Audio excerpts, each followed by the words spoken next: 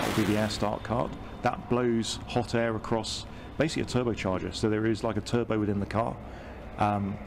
That spins around, that connects to a gearbox, then from that gearbox is a shaft that drives into the main jet engine, and that will bring that up to a speed. When it gets to a certain speed, you'll then be able to start the igniters and the jet will start working. It will self-sustain, we'll disconnect the air start cart, and the car's ready to roll. In position. Clear to roll. Wind is 2 o'clock, 5 knots. So the needle you can see in the middle of Andy's cockpit there, that is his speedo. So you'll see that needle as it accelerates. So, Bloodhound is go!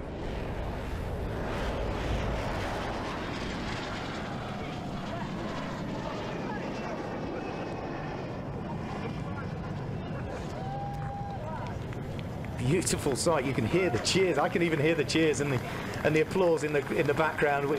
Wow. I mean, that is quite something, Mark. You know, just a few seconds of reheat on the jet, flames coming out of the back, that fantastic efflux out of the back, and Bloodhound SSC has accelerated from 0 to 200 miles an hour in 8 seconds, and as we said, 1.5 G.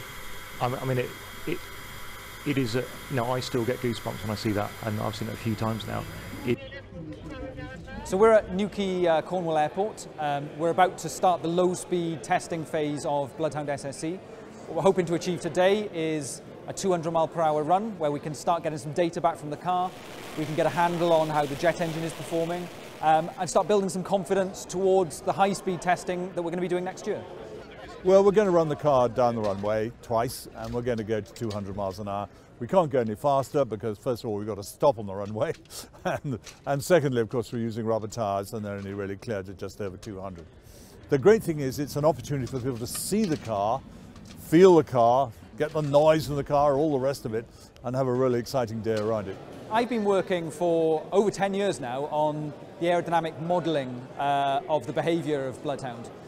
So we needed to develop our computational fluid dynamics capabilities.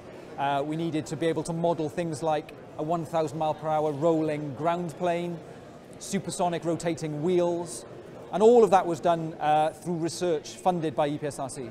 Today was all about showing that Bloodhound was ready to go faster, and we were also going faster today than we had been before. Brakes off, by about 40 miles an hour, maximum reheat kicks in. The car is now accelerating at 1.5 G. That's the equivalent of 0 to 60 in 2 seconds in a normal road car. The 10-year-old girl that doesn't yet know she's excited about science and technology is going to look at a wow performance by this car and just ask that one key question: how does that work? And that's all we need. We've managed to get that message in front of 2 million kids in the UK already, and that's before today when we started running the car. The legacy will be beyond the miles per hour, won't it, really? The legacy, if you think, go back to the 70s, the Apollo programs, what did it do? EPSRC has invested £1 million alongside others in the education program. That's touched 5,000 schools, 2 million school children, so young girls and boys really being inspired by this iconic project. To see that it's fun, as well as has real impact globally.